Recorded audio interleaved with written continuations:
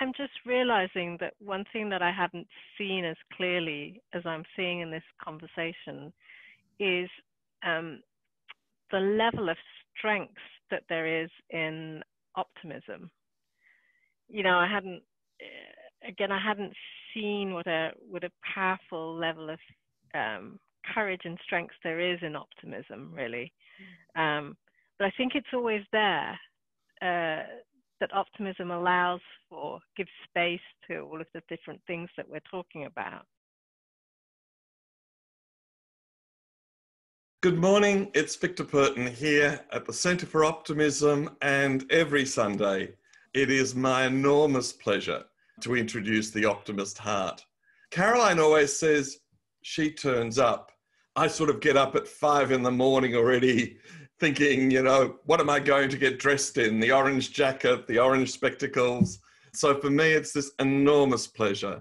Caroline, you have created something so wonderful that people just love it every Sunday and people watch it in between. Caroline from the Highlands of rural New South Wales, welcome this morning. Thank you very much, Victor, and it's always lovely to show up. It was interesting to show up this morning and you weren't there. It was just your suited form with the orange tie, but all of the other regalia was missing, and oh my gosh, you've got an orange cup too. I was getting my coffee. And Deepa has joined us from London. It is such a pleasure, Deepa. I've been reading your life story, but also just the myriad of activities you're in. And so I found it very hard to summarize Deepa. And in the end, I said, come and meet the woman who slowed down London. Deepa Patel, welcome. Thank you very much, Victor, and thank you, Caroline. Deepa, the first question we always ask in the Centre for Optimism is, what makes you optimistic? And I know you've been thinking about this, Deepa. What makes you optimistic? Well, I was optimistic as a child, and I realized as I was growing up, and I was looking at this quote from a Sufi teacher called Hazrat Inayat Khan, who says, optimism represents the spontaneous flow of love. And I think that that's what makes me optimistic. There's this kind of sense wherever there's optimism, it feels like there is a spontaneous flow of love, that something else is possible, that somehow just being present to it is going to bring that kind of surprise and curiosity that I had as a child that has kind of carried on living in me in some ways. And it carries on proving to be the case. So that's what makes me optimistic, Victor. That is so stunning. You know, I just, that entire philosophical viewpoint that brings such joy to us. Now, Caroline, you have answered the question many times, and you are becoming a great expert on optimism and how optimism feels in your heart. And by the way, I received an Optimist heart painting from our friend George this week. Wow. It arrived on my birthday. Oh, wonderful. I had bought it for myself, but it arrived on my birthday. So Caroline, what makes you optimistic? Okay, so I thought I was off the hook this week because you didn't ask me last week. So, all right, what makes me optimistic is that I know that there are subtle laws of the universe that when we align with them, everything works out in our favor every time. That's it. Wonderful. Well, Caroline, as is our tradition, may I hand over the Optimist heart to your keeping. Marty, thank you. Thank you, Victor. So, hi everyone, welcome this morning. I am so delighted. I usually am delighted, but this morning my heart is especially happy because I get to bring into our conversation, into our room, our community, someone who for me, I met this year during lockdown on the other side of the world and has just been someone I can say is one of the most rich and diamond-like human beings that I've encountered in a long time. And so when I asked, in fact, I was waiting for the time zones to change a little because she's in London, as Vic said. And normally, it would be 2 o'clock in the morning. But as we shifted time zones, it's now 10:30 at night. So I said, do you ever stay up, quite, past the 10 o'clock? And she said, I'm happy to come. So Deepa, I am so, so happy to have you here with us this morning, and thank you for agreeing to be with us. I'm very happy to be in a conversation with you, Caroline. They're always so enriching, and I go away feeling different to when I started. So yeah, I'm looking forward to that here. Thank you. So, in fact, Deepa and I met because someone else and I were having a conversation, and I said, and this is someone who moves and shakes worlds if she can, and she said, we have to do something. This is back in March or April. She said, we have to do something, there's so much need. I said, yeah, I know, but I really, truly cannot do anything at the moment unless it comes from inspiration. I can't force or plan or drive anything over the top of what's going down. I can only, if I catch something or feel something or someone says something and I go, oh, that's it, then I can put my everything behind it. But otherwise I can't. I said, I think it's time for deeply enriching conversations where we meander and allow inspiration to emerge. So we began a group, and she invited 5 other women. Two sessions later, she cancelled it all and said, no, I'm too busy and it's clearly not working. I went, well, it's not working. And I could see the kind of little bit like harumph on the face of a couple of people. So I said, I might just follow this up. Is that okay? And the others wanted to stay connected. And then someone brought Deepa in, and it's just been this. Every 2 weeks we get together. We don't have an agenda. We don't even have like formal structure. And it just emerges into something exquisite. So when I had to write about Deepa and introduce her, I had no idea really what she does. We've been meeting for 6 months, every 2 weeks. We don't really know what each other we do in the world. But I knew it would be special, and I started to research, and I saw all these, as Vic said, very eclectic, like, working as the executive director of a theatre company for people of colour, and then working with the London School of Fashion and the University of Sheffield, together with the UN High Commission for Refugees, in a camp in Jordan about the power of imagination, and then working with activists on how to better, improve their campaigning and all sorts of change management stuff, as well as running retreats. And I said, yeah, this is someone I get, because it's not about what you do. You can do anything from who you are. And this is what I'm really happy to be with you today, being with who you are, and the many, many accomplishments and the many gifts that you bring to the world, and I'm sure receive in the giving as well. So, Deepa, I have a question for you, because I know a little bit about this. Mm-hmm.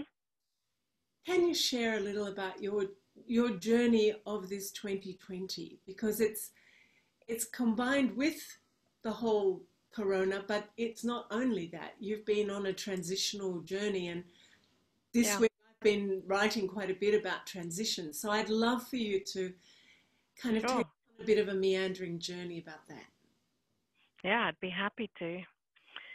So I started 2020 in a place where I was dealing with chronic pain, and that had never happened. It started in the summer before that, but by January this year, it was getting really bad.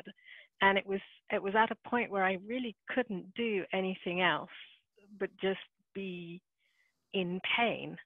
And so when we started to go into lockdown, it was like I was already in lockdown in my body, and really was struggling with how to find my way out. And I know for many of us who have been on journeys of self-discovery for a long time, there's a point that we get to, and it's like, I've done all this work and I'm still here. Why? What am I going to do? I mean, I've done the therapy and I've done this and I've done that. And you go through the list of the myriads of things that you've done, and then you're back in this place again. And it feels like there's nothing that can shift that place.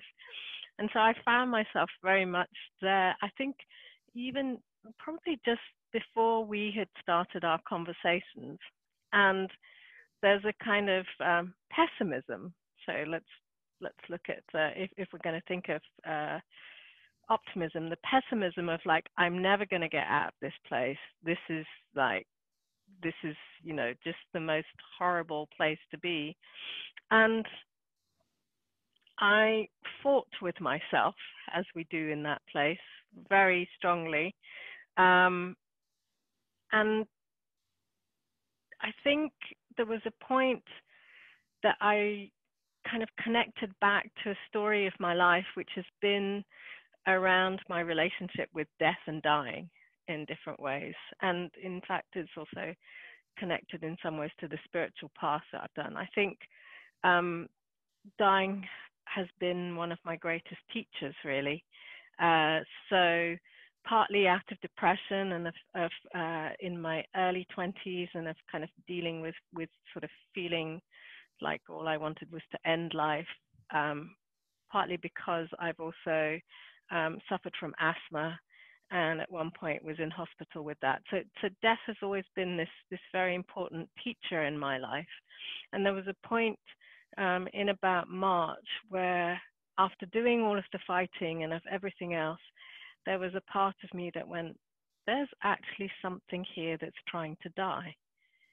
And I think that was a really important moment for me, to sort of stop trying to fix things, to stop trying to do anything else, and to go, all right, what if I accepted that there is something here that's trying to die?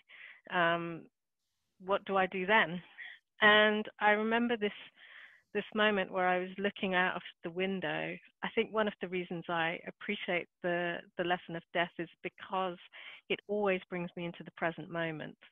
There's a point at which it's like, this could be my last moment. Now what? What do I want to do with that moment? And I was looking out of the window at the beautiful trees that are in the garden. And I had this very strong sense that I had never really allowed myself just to be here. That throughout life it had always been like, and I think that's also part of being in the world at the moment. It's like, how can I serve the world? What is it that I can give to the world? Or it's, there was a seesaw between the fixing and the serving, as it were. And that moment of looking out at these trees, there was this sudden realization of like, what if I was just allowed to be here? That I didn't have to do anything here, that there was no point to anything. I could just be here like this tree that was in front of me. And so these have been two really important moments actually of the year. For me, this was very much this thing of like, something in me needs to die, and I'm actually allowed to be here just for the sake of it. There's no other reason. And that was like the moment of starting to really shed some things that, if you'd asked me, I'd have said, oh yeah, I think I've got this one. But I don't think I'd ever really allowed myself to just be on this planet, to not have to prove myself for any reason. So I think when I met you, those were the two things that were really kind of ruling my life. And I had probably about 6 or 7 years ago, I used to volunteer in a children's hospice. And that was a very, very special time. Most people, when I say, oh, I volunteered in a children's hospice, always sort of say, God, that must be so painful. But I have to tell you, it was probably some of the most joyous times I've ever spent, because there's something very authentic about being in spaces like that. There's nothing that's left out. In fact, there is, I would say, in terms of this conversation, an optimism of a different kind, which is grounded in a reality that at some point our lives are going to end. And so we have to be fully present and fully here. And I always remember on a Friday, I'd be the person that was on duty at the reception as people came in. It was a place where children came to die, but it was also a place where children came to, and their families came to actually get some respite for a weekend. And if there was even a hint of pity or a kind of like, oh, this is just so sad, the children, and a lot of them had, real kind of severe disabilities in different ways, they would just turn away. They wouldn't even kind of engage. So that was a real true learning experience for me of like what it means to be authentic in the greeting of whatever was coming up. And I think that those were all of the things that sort of started to come alive in a different way in this period of lockdown. I could carry on talking forever, Caroline, so you should stop me if you have any desire to ask me questions as I'm kind of bubbling away on these things. Yep. So I felt like each day in the beginning of that lockdown, after I was in this period, it would be like getting up and saying, well, today I'm not going to have this day again. How do I want to be today? And I also started to kind of say, who do I want to be having conversations with here? If I was really in a hospice and I was treating my life as though I really was in a hospice at that point, who do I want to be talking to? And I had some really stunning conversations. As you said, that was an important part of it. And alongside stunning conversations, also just stunning discoveries of new ways of being in the world that hadn't really been there before. Because I think the lens had always been, how can I use this to help? Or what do I need to change? And to suddenly just have the lens of, I'm here, I'm allowed to be here, there's no other reasons, was just, it's been a very life-changing, transformative process. I wonder, Deepa, how many others may have parallel kind of years, because as you're speaking, I go, absolutely. I didn't set my space up as a hospice. I think in some ways I have the feeling it was like a maternity hospital, like I was being born again, which sounds, I don't mean in that Christian sense, but I guess in a spiritual sense for sure. And there were, that to live with whatever emotions were there. And I went into lockdown sort of 6 weeks before lockdown, before the coronavirus even hit. So similar. I just knew that my life was changing, and I couldn't continue doing the things that I had been doing or act the way I had been acting, that something fundamental was on the move. And so I just said, okay, I have to go underground. I have to go underground and let it emerge. I thought it would be quicker than it has been, but it's been extraordinary, because in that space, it's like, it's hard to hide from emotions, from thoughts, and there was one moment which for me was kind of a little bit like you say about allowing yourself to be, because I kind of got to this point this year. Oh, if I'm not doing something for others, what value am I? I got past it, and I thought, if I'm happy, if I can keep myself happy, that's a good vibe in the world. If anyone I interact with goes away feeling like, like at an energy level, whether they acknowledge it or not, they go away feeling good, or I can just spread the vibes where I am. That's not a bad thing. And if I can be happy, that's a good thing because it's my life. So I kind of got to that. But one day after I'd been kind of trying, and I decided to rejig what I was doing and do stuff online before the whole online thing became a boom. But I was just going down a rabbit hole with all the technology, and at one point I just said, no, forget it, I can't manage this. I'm taking a step back. And then I moved and I went, oh, okay, I'm all good, I'm all good. And then one day I caught the same kind of thought. I thought, oh my God, I still have this thing that unless I'm delivering something, unless I'm able to kind of deliver an outcome, what's my worth? After 30 years of doing this stuff day in, day out, that's still there. I thought, wow, it doesn't ever end. You still catch these things. Or let me ask you, how's your body now? How's the pain? What's happened there? Well, it's pretty much gone. So I think that was a very good lesson for me in terms of, I mean, I'd been through all of the situations of, all of the tests and everything else, and finally had seen a neurologist who said, this is in your head. So I needed to do the work with my head in terms of its relationship to pain and a number of other things. So it's pretty much gone. It was at an 8 out of 10 at the beginning, and now it's a 1 out of 10. And yeah, I think it's been a pretty miraculous journey in the sense of what did happen as I allowed myself to be. I can see that actually my whole nervous system started to calm down, that it didn't need to have any, it wasn't working at this ridiculous rate in terms of alertness or anxiety. It sort of changed pretty dramatically. And don't you feel, this is like a total leading question, or how do you feel?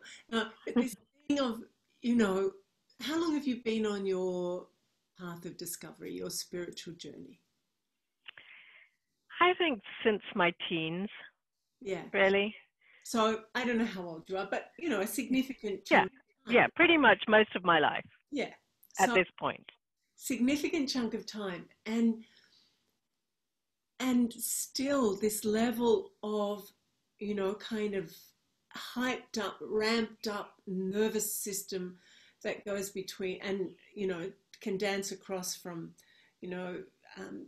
more depressive energies right through to hyper anxiety. And I think I can say that I've journeyed and still do at times, much less, through those too. But I think that people who really are in the grip of, a world that's in turmoil and have these layers anyway of these energies in flux, without a kind of holding or a container for making sense of things, I truly don't know how people get through the day. Yeah, I think that's really true. I think that's really true. I know that my getting through the day now, in terms of what's happened since, a large part of it actually does involve the stopping and saying, I'm allowed to just be here. Particularly because in a way things have gone back to, in terms of work and all of those things, I'm back to that level of delivery and all of those things. So it's very easy to shift back into the doing mode. So that balance of, I'm just allowed to be here is a very important part of doing that. And I don't take any of this. I work, as you mentioned earlier, I work in a refugee camp in Jordan. And sometimes it can feel very easy that this is a nice little bubble. You know, I can say all of these things because of the world in which I live and, you know, all of the privilege that I have. One of the things, again, one of the reasons that it's felt so important to be doing that work and being in the refugee camp, and people go, oh, it must be very hard to constantly be going back into those spaces. But again, there's a level of authenticity that seems to arise from people who have had to have taken courageous steps in their lives, where love, you know, I said that optimism for me, as Hazrat Inayat Khan said, is the spontaneous flow of love. Well, there's the flow of love in the camp is just unbelievable. It's so there, and the flow of love and that sense that pain is also allowed to be present. Because again, I think that sometimes it's like we get into this, oh yeah, flow of love. Sorry to put on that voice, but do you know what I mean? And then what happens to all of that pain and that suffering? But when both of those are allowed to be in the space together, so this word allowance keeps coming up, then I think that there's a sort of freedom that seems to come from it. Of course, there isn't freedom in the real sense, but when you're in a refugee camp, but there's something about that flow being there that brings a sort of ease in a place which is very difficult. So I can really see how this thing about the spontaneity and flow of love are kind of critical to so many aspects of what I do in the world and how to be in the world. And that's what I think Zoom has also allowed for, is learning how to be in the world rather than a constant sense of doing. So, yeah, it's interesting when you said many things you say. I mean, you know, we could just stop and meander down many different tributaries, starting with different words that you've nominated. And I think one thing that when you said it's not the real kind of freedom, but maybe it is the real kind of freedom. You know, I think that often I look here in Australia and we're in a pretty good shape now. I know that in London things have gone, you know, going into the second wave. And so, but in Australia we're in pretty good shape. And there is a sense of freedom that I experience in terms of being able to do that, to go out. And I just bought a car yesterday, which, you know, wow, on the heels of our session last week with the UN high-level champion of climate action. I shouldn't declare that I just bought a car. And it's the first time in my life I haven't had a car. And I think there's something really exquisite that, I don't know if you ever saw, there was a documentary, Alain de Botton, the philosopher. Yeah. And he went into the slums in Calcutta. And he was researching, I forget what he was researching, but basically I think it was communities and societies. And he went into these slums and he got all the way in there and he said, in the end, these were the places of most happiness and love, and in a sense freedom, I think, is that you could ever find, because everyone belonged. They were clean, apart from there wasn't, you know, basic hygiene, but within that, over that, it was impeccable. And the elderly had roles, the children had roles, the youth, the parents, everyone had a purpose and a meaning, but not more than just being. You know, they had their roles within the being of community. So when you talk about what goes on in the camp, and I think when you pare away, like Eckhart Tolle says, you know, you never find yourself more by adding more things. It's only when you strip away that you get to who you are. So when there's simplicity and not the pretense of sophistication, nor all the trappings, there's something raw And I think we can say, we can say that about a camp, but it can be the same about ourselves, as you talked about with your hospice, or, my year has been similar. Like, stripping away is something raw and painful, and yet revealing of the most beautiful aspects of who we are too.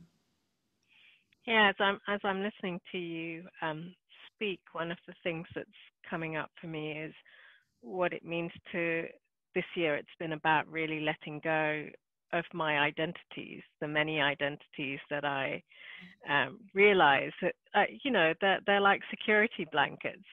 So they don't allow for that rawness. They don't allow for this, like, I'm right here in a conversation with you and I've just met Victor. Like, even just taking this moment to realize what that means.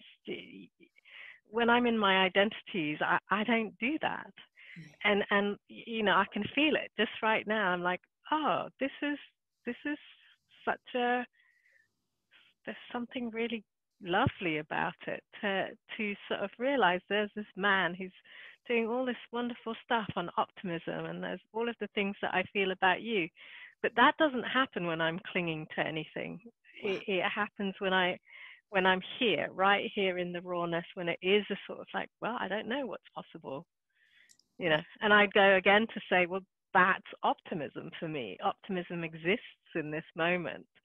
And just, even looking now at the little chats, there's all of these people that I don't know, but they're right here with us. And that's just extraordinary, isn't it? Yeah. No identity. So I'd say that was a big part of this year. I don't know what that was like for you, Caroline, but I certainly feel like this year has been a real stripping away from all of these identities that I'm glad for them, that they were important to have, and I'm also glad to be saying goodbye to them in a way. That's part of it. Yeah. I like that line in the chat. Yeah, I can see that my life is never going to be the same again after meeting Victor. We're a very joyful community, Deepa, and your quote will be on Twitter and LinkedIn for the rest of your life. Yeah. I think this is such a fundamental kind of tightrope dance, if you like. I think because I think in these times, spirituality is calling us to be that in the world, not in monasteries and not in convents and not on mountaintops. It's calling us to understand deeply, to know you have to play roles in the world. You have to go out there and do stuff, and sometimes you even have to put on something that looks remotely like a work cloth, but that they're really just roles. They're extensions of core essence, even before personality. This kind of spark, and it is. Someone said yesterday, I meet with a gorgeous group of friends on Saturday morning, and we read some text, spiritual text, and tear it apart. I mean, we don't tear it, but we stretch it to understand. And someone said, it's so challenging because the world is full of the lure of, for each identity, come here, we'll make you this, or interesting for you. And, even things like technology and social media. And of course it's true. And this is if you go Joseph Campbell, I know Martin Campbell, Joseph Campbell, the hero's journey. It's really that, in a sense, to go out, be out in the world and have the courage to show up without masks and overcome the lure of the dragons and the monsters and their kind of seduction of your identities that want to get puffed up. So it is raw, but it's very glorious when you meet someone who's stripped down and present. Yeah. You know? Yeah. So what's been the difference for you then with this year of this buffer zone, if you like, of the death, which, you know, in spiritual terms, they talk about dying alive, right? You die to Mm-hmm. Mm-hmm. and so this year, and I feel terrible. I'm going, this year and that death, you know. This year and the death. No, but that sort of the death of something that wasn't like really deeply true. How are you finding emerging from that and going back out and doing the things that you were doing before, and how is it impacting? How is it different? There's a part of me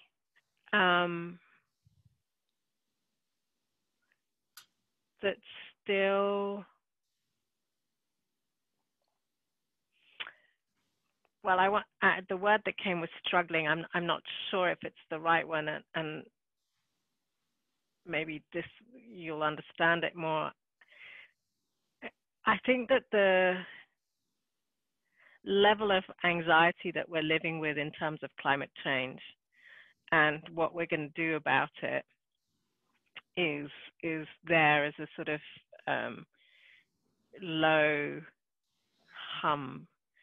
And I think what I'm grateful for this year is in terms of having this thing around allowing myself just to be here, is that I can actually now turn to that in a new way, which I really felt like I needed, because I don't know about you, but I am really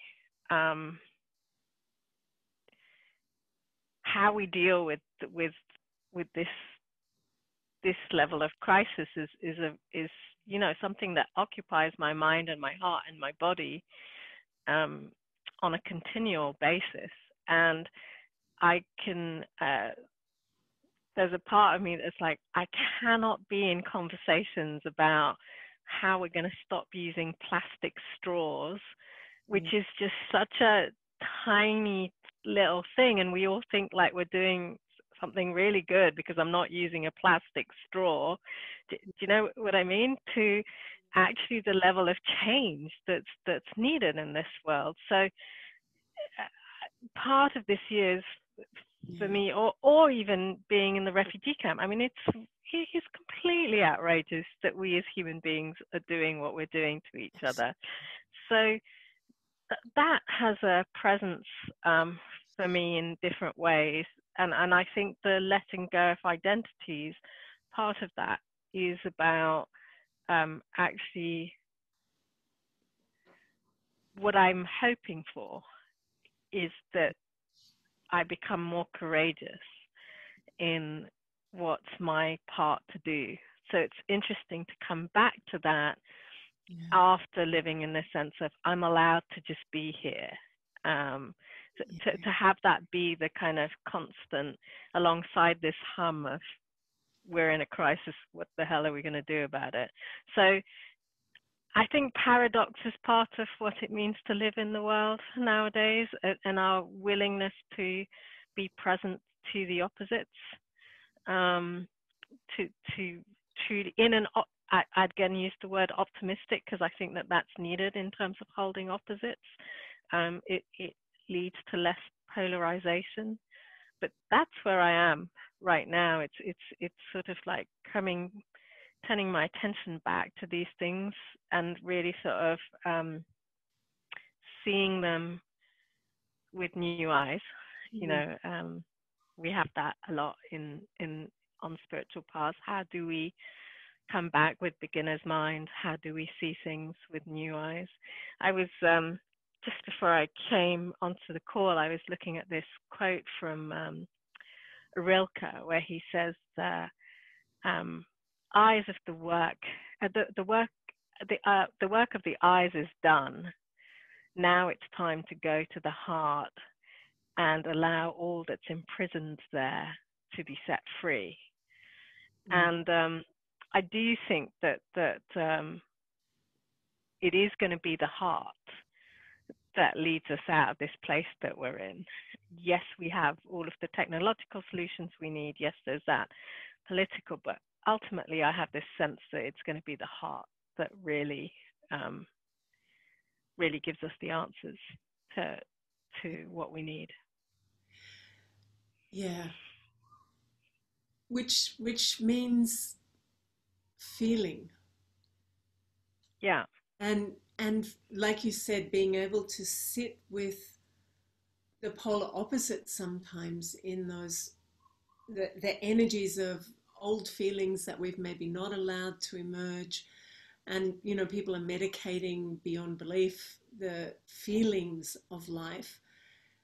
And so I think that's a really significant challenge is, you know, how to, in my spiritual explorations and path, that we talk about the power to tolerate. But I think I always felt there's something, you know, not quite right in the idea of tolerating others, and I think it's being able to tolerate the energies, which are the kind of consequences, so feelings or uncomfortable emotions, as consequences of past actions or past thoughts or past ways of being or way I'm tuning into or perceiving creates these energies of, like, whether it's guilt or shame or fear or doubt or, you know, all of those kind of lower frequencies. So I have to tolerate it, you know. Yeah. And what I've discovered when I don't do action or eat or do something that avoids it is that it goes. If I allow it to be, I mean, I think allowing to be is pretty fundamental in this conversation. But if I allow those energies to be, knowing that they're coming on their way to go, they're passing. If I struggle with them, if I try to suppress them or avoid them, they persist. But if I bless them on their way, and they sometimes take a little longer than others, but they go.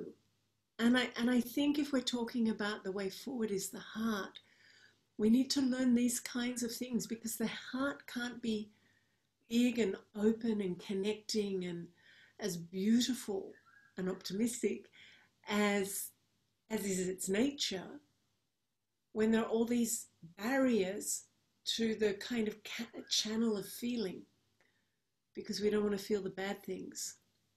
Yeah, I think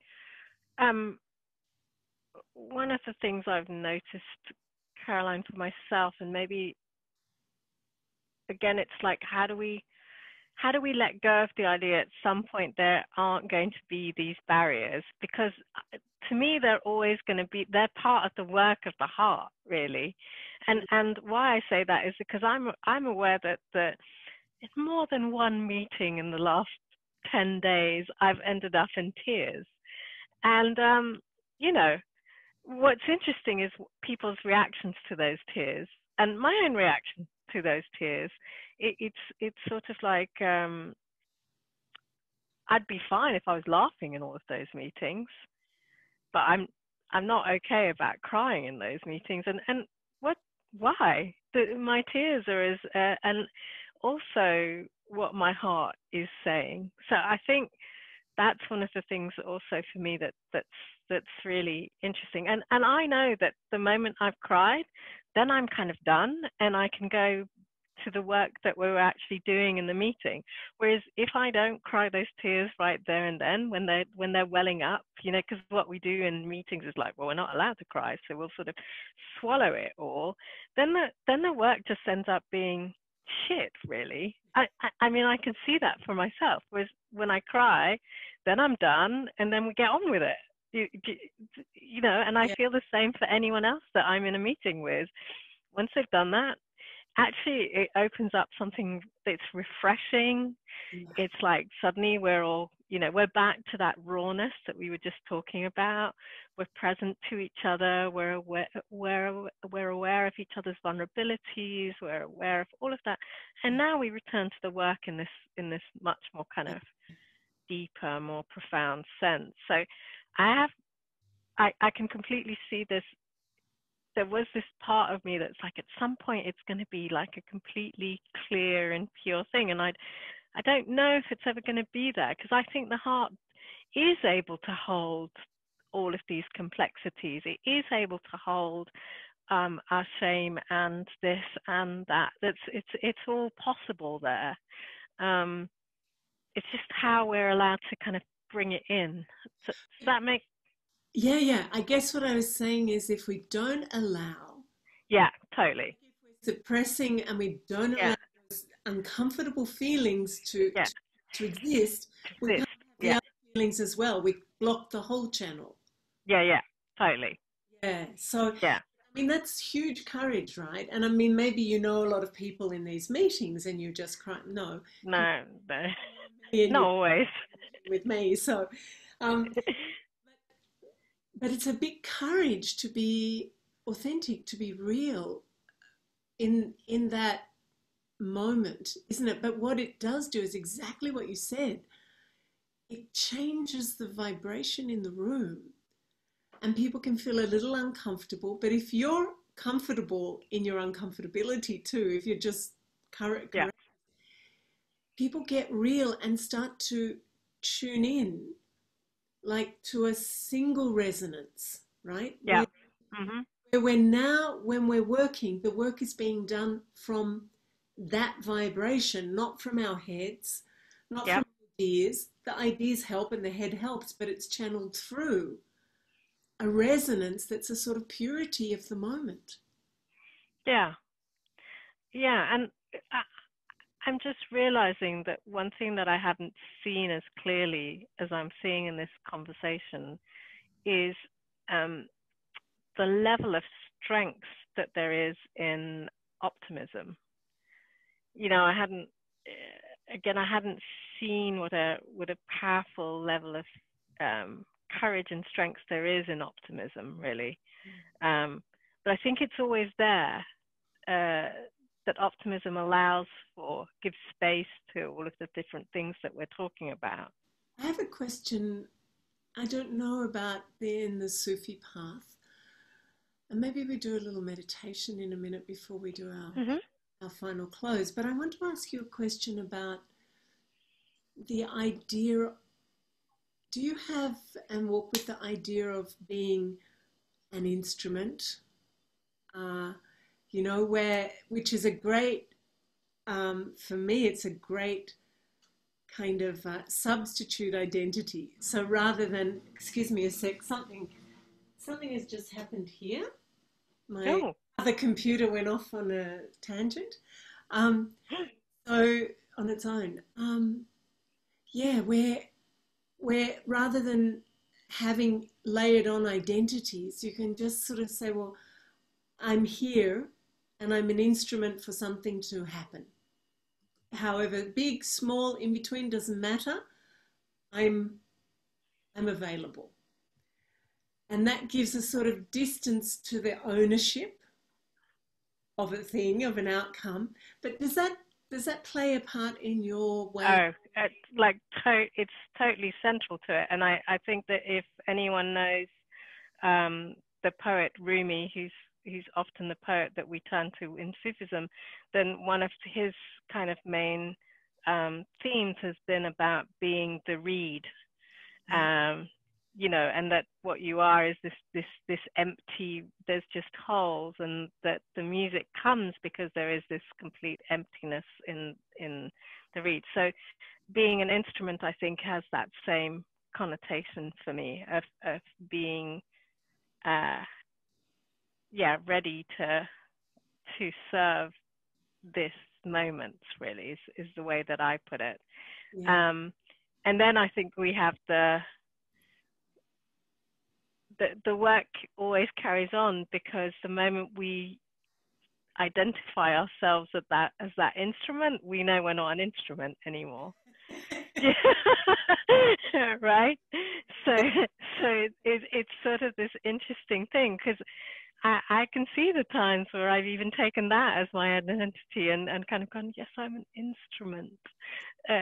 Not quite in that way, but it's sort of there. So that's what I think is just part of this nature of evolution, of constantly evolving, becoming finer, and more refined in that sense of being the instrument, so that the notes get sweeter and sweeter because you've forgotten that your own identity and have just become the instrument, and you're no longer concerned about that, really.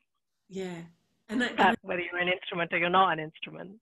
So. Exactly. I mean, there is a sense, though, and it's a slippery one, right? Because there's sometimes a sense of such a privilege of being able to be present when something happens, around you, through you, with you, and you get to be there and observe it and experience it and be part of something. You go, oh, wow, I'm so blessed, I'm so lucky that happened. And the danger is then the ego's always, at the ready. It's like, you did a great job there.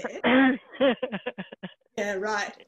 I got off you. Yeah, and how do we do that? Even that, it's like we do need to go, yes, you did a great job. We all need to be champions of ourselves and of each other. But it's this constant, there's a humbling. It's a constant humbling. I think humbling is the best word to use here. Life is a humbling process when done. So, yeah. And I think, for me, that when I know that, I can say I did really well, what I did well was I stayed out of the way. I was able to just show up and surrender whatever it is I am and have. Yep. For being used in whatever way it needed to be. And I was able to allow that to happen, to play out. And that's when I go, I did that bit really well. I'm really for having done that and been part of the rest of it. Deepa, I don't want this to finish, but it's sort of, we're 8 minutes. Yeah, it's amazing. Time. How'd that happen? That happens every second Monday.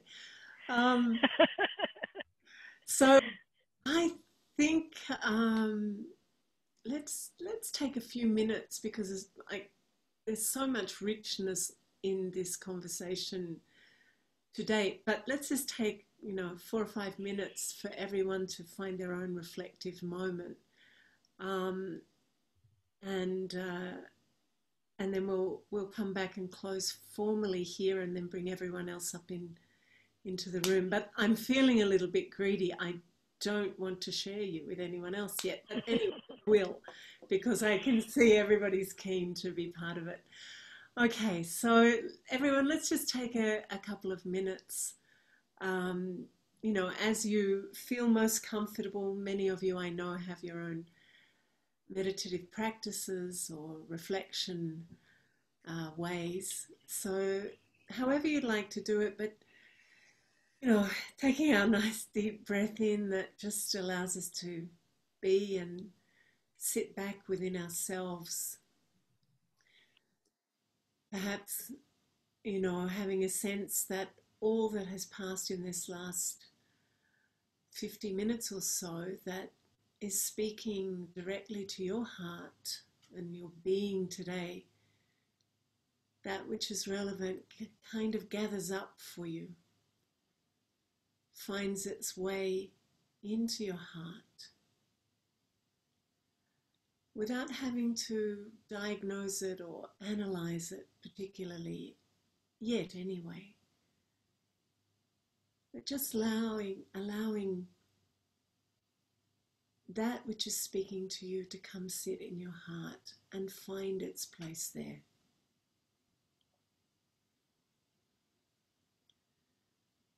And that with each breath, that you take that sort of nuzzles in further and finds home.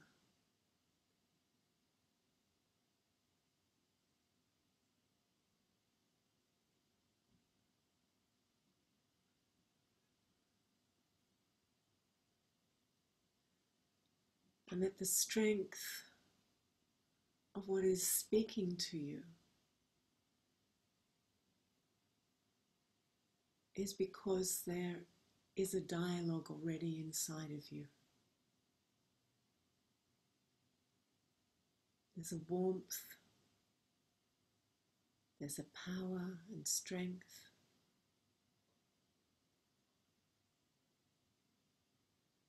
Courage.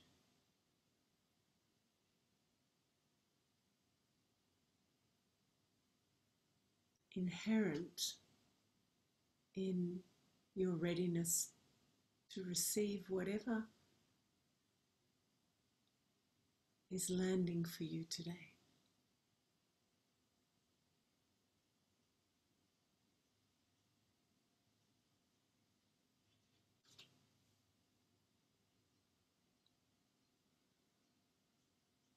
And I wonder if in these couple of moments of silence, if you could feel that your heart was able to expand, to embrace what is emerging, that is so vital in your own journey. Even maybe sitting with your chest up and opening it out to allow the physical feeling of that.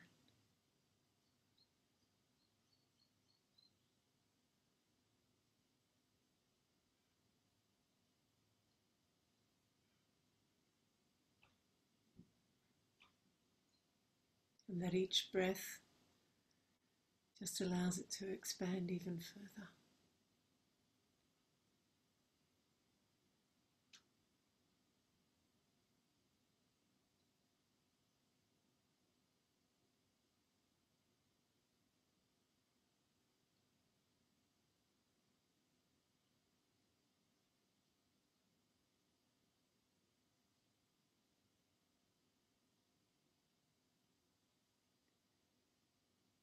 As we come to a gentle close of the meditation, I always think it's beautiful to be able to tune in and feel the presence of everyone else's hearts here too.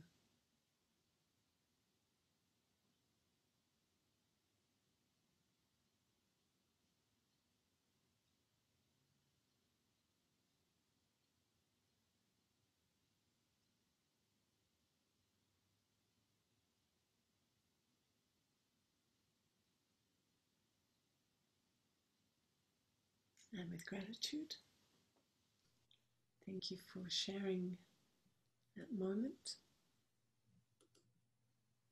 And we come back. So, in 2 minutes' time, we will close out the formal aspect of this session.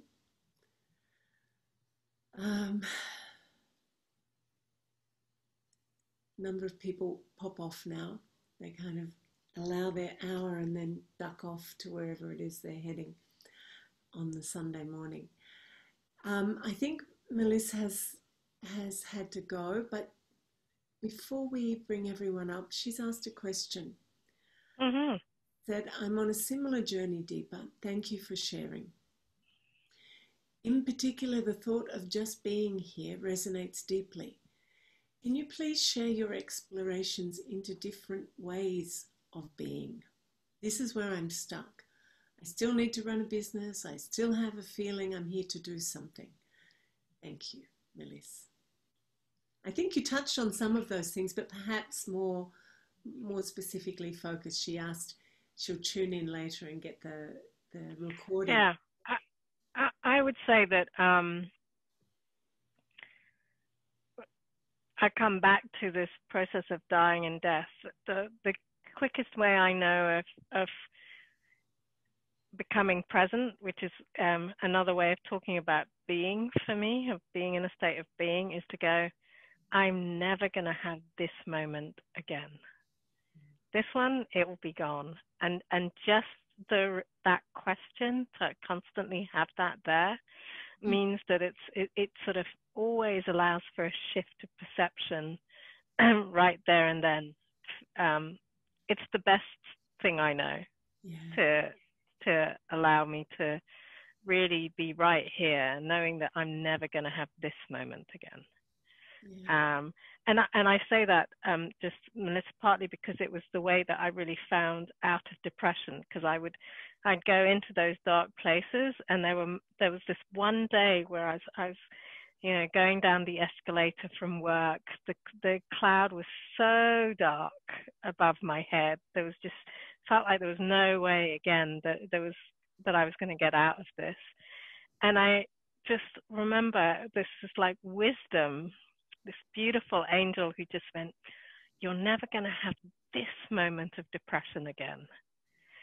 And it was it was like the key to dealing with it, because then when it came again, it wasn't the sort of refrain of like, oh my God, it's here again. It would be like, I'm never going to have this moment of depression again. And it would be like sort of really sort of saying, okay, what is it about this moment? What color is this moment? What's actually happening in this moment? So it would bring me fully into the moment. And then it was like I became curious about my depression every time it would show up, because it would be like, oh yeah, but I haven't had this depression before. Do you know what I mean? So it was just like that journey. So that was a journey out of darkness in a way. And that question has been one that sort of I live with on a daily basis, that will always bring me right here to being. Whatever I'm doing, I'm right there then. So yeah, that would be the one tip that I would leave for Melissa, as it were. Wow. That's reminding me, Deepa, and we can probably start to bring everyone up now, Vic, closing formally.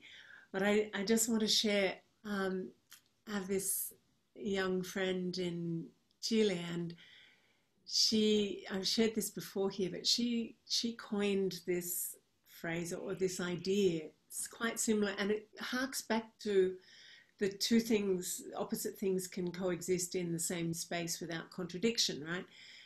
And for me, it blew me away when she told me, I went, that's brilliant, where she said, if she was feeling depressed or feeling sad or feeling angry or jealous, or jealousy, which is ugly. I don't like the feeling of jealousy at all. I ever experience it, but when it comes, I go, oh. And she said, I love my jealousy. And yes.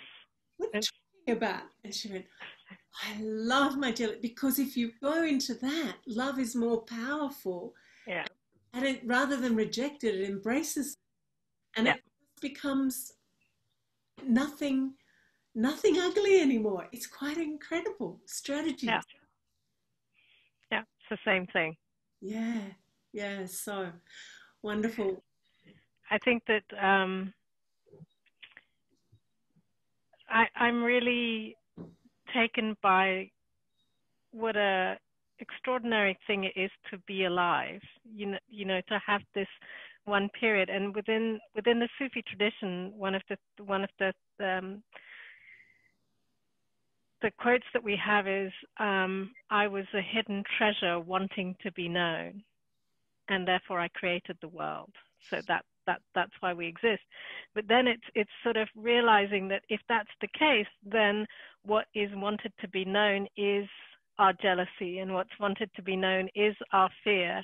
And that if we are willing to do that work, if we're really talking about doing service, then we have to be willing to feel those things fully, so that the hidden treasure can be known, because the treasure exists in every aspect of it.